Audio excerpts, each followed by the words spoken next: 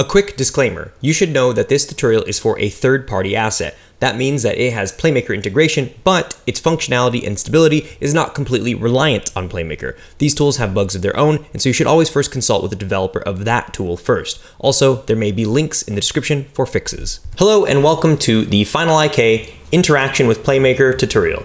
In this tutorial, we're going to be learning how to use Final IK's interaction system with their native PlayMaker actions to make this NPC reach over and tap something, and to make this character reach over and pick something up. So, first thing that we're going to do is just take a look at this scene really quick. Right now I have this NPC that has an animator component on it, and it has this full body biped IK component on it. If you hit play, you'll see that right now there's just a little idle animation that's playing. It's very subtle, just breathing, just a little bit of movement. Now what I want to do is just add a new component called interaction system.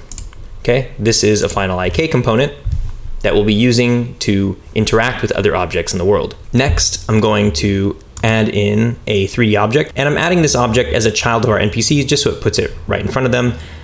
I'm going to make a sphere. Okay, and now I'm just going to drag it out, and I'll put it over here right in front of them and shrink it down a little bit. And we're just going to say that they're going to reach out for this sphere. Now on this sphere, I'm going to add a component called interaction object. So objects that your characters interact with, whether it's a player or an NPC, the objects require this interaction object component from Final IK. So the main two things that we're going to be playing with today are in the weight curves and in the events. So first over here in the weight curves, I'm going to add one. You can either put in the number of weight curves you want, like 1, or you could have also just hit this little plus button, and we're going to be using the position weight.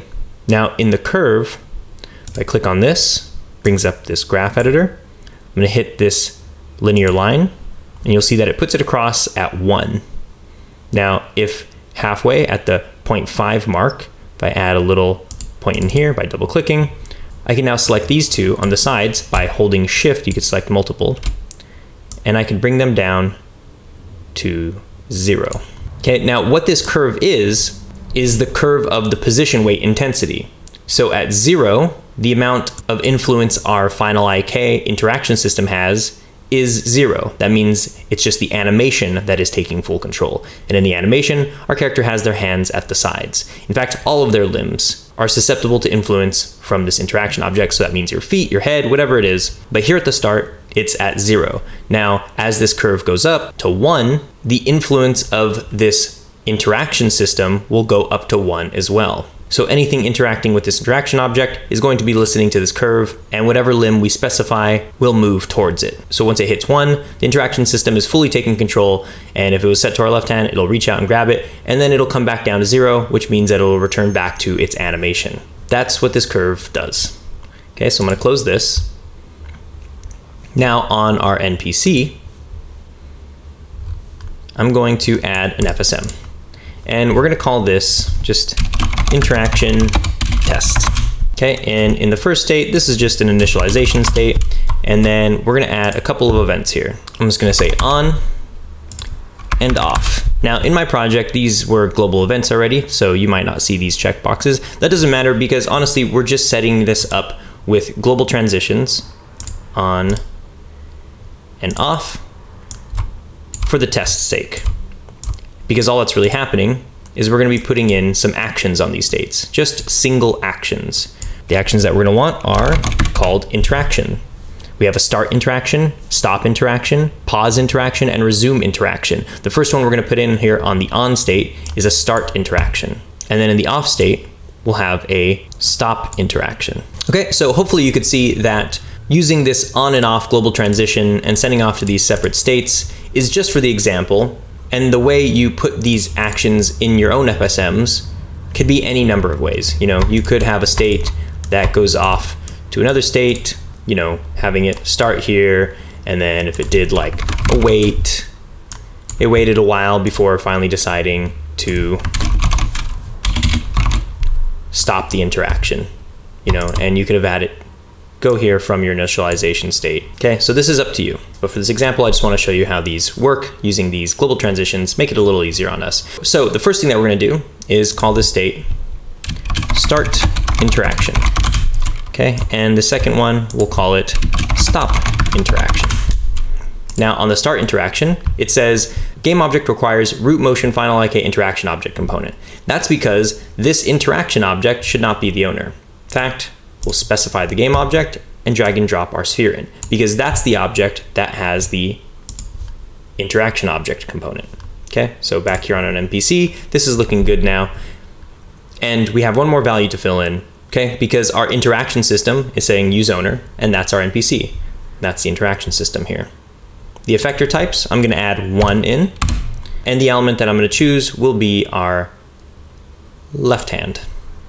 Okay, so that's saying that it's the left hand that'll be moving towards this object. So really quick, what I'm gonna do is hop over to events, and I'm just gonna add these in the inspector so we could run some tests on them. Okay, that just put those events over here so I can click on them and it'll send these events. Like I said, these global transitions are just for demonstrating how the interaction actions work. That's a mouthful, interaction action. Okay, so I'm gonna play this, nothing's happening. If I come over here, I'm gonna hit this on event and we'll see they go in and they grab it. And you can see that they go in and then they put their hand back. What that is on the curve we were looking at earlier, it's starting at 0, going up to 1, and then coming back down to 0. So it's 0, 1, 0. 1, 0, just like that. Okay, so I'm gonna stop this.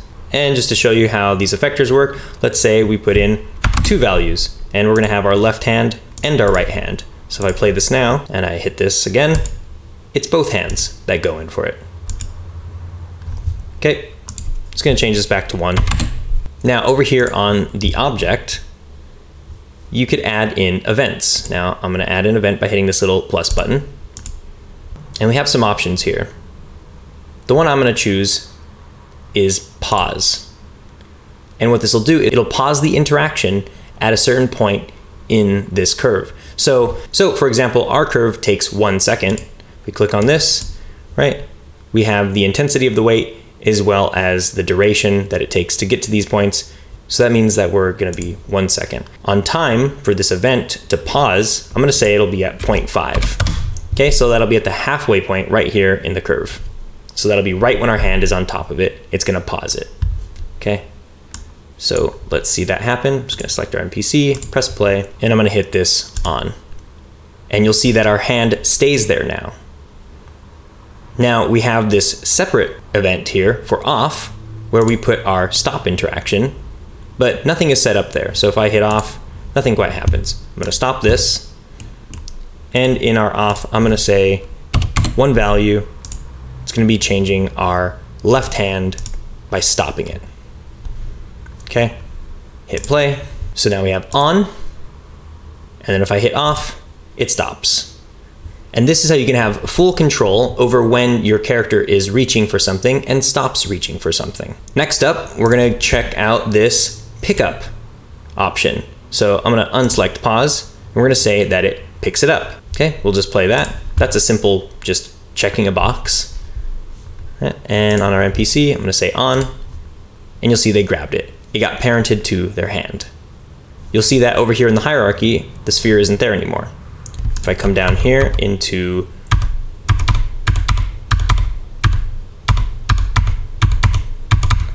the left hand, there it is. The sphere is now a child of the left hand. Now, I'm gonna stop this. You could do some combination of the two as well. I could pause and pick up here. If I select my NPC and hit play, now when I hit on, grabs it, and you'll see that our sphere got parented, but he hasn't moved back now.